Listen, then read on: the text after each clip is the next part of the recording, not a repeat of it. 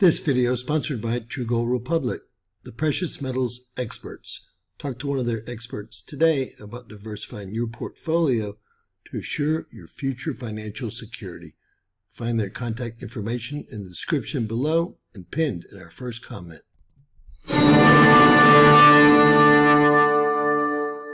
James Kaufman, World News Report today, March 21st, 2024. God bless you and yours no matter where you are in the world.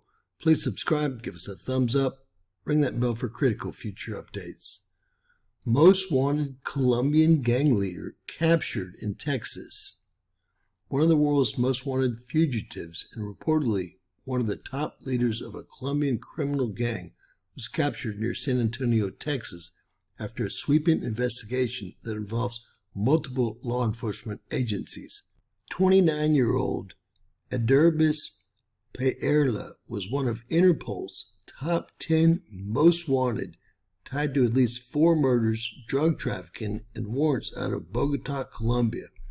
One of the world's most wanted fugitives and reportedly one of the top leaders of a Colombian criminal gang was captured near San Antonio, Texas. Former head of Customs and Border Protection Mark Morgan joined the national desk, Jan Jeffcott, to discuss the issue. Quote, "This just goes to the heart of one of the main issues. The reality is every time Secretary Mayorkas or anybody from this administration tells the American people that they've properly vetted everyone before releasing them is just a lie," he said. "They're provided a false sense of security that doesn't exist.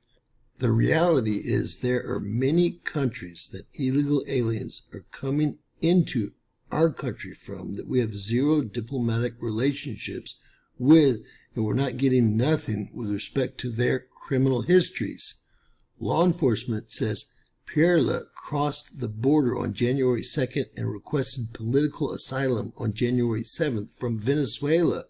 He was also allowed into the country and released, but investigators reportedly discovered on January 27th that he and his gang members were using a migrant shelter in Texas, of all places, for their operations. That's when the FBI and Homeland Security began their intense search for him. He has, fortunately, been arrested, one of Interpol's top 10 most wanted in the world. God bless you and yours. Share, subscribe, and always remember, anything's possible in Bizarro World.